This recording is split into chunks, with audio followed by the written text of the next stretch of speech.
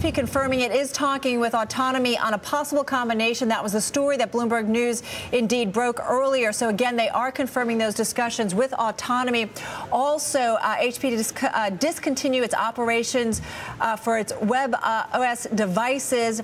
Also saying that the board authorized exploring options for their PSG group, for their personal systems group. So again, a lot of changes coming at Hewlett-Packard. They are also coming out with their earnings, and we're getting their third quarter preliminary revenues at $31.2 billion. Their adjusted EPS of $1.10 a share. They are cutting their forecast. And if you remember last time around, there was disappointment in their earnings release. They also cut their forecast, so they're apparently cutting their forecast again. Their fourth quarter preliminary revenues, they're looking at $32.1 billion to $32.5 billion.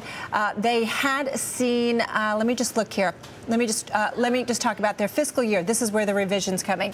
Fiscal year 2001, a revision of $127.2 billion to $127.6 billion.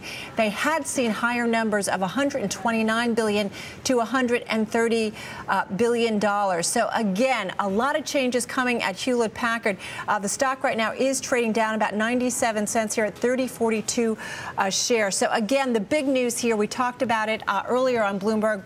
They are confirming that they are talking with Autonomy about a possible combination. As you know, this is a company that's really been exploring moving more into the software side of their business and getting away from hardware. But again, the big headline, it's a red sticky, as we call it here at Bloomberg. HP confirming talks with Autonomy on a possible offer for the company. And again, it looks like it's cutting its forecast. And again, as I mentioned, last time around, they did the same thing, so there was some disappointment over that.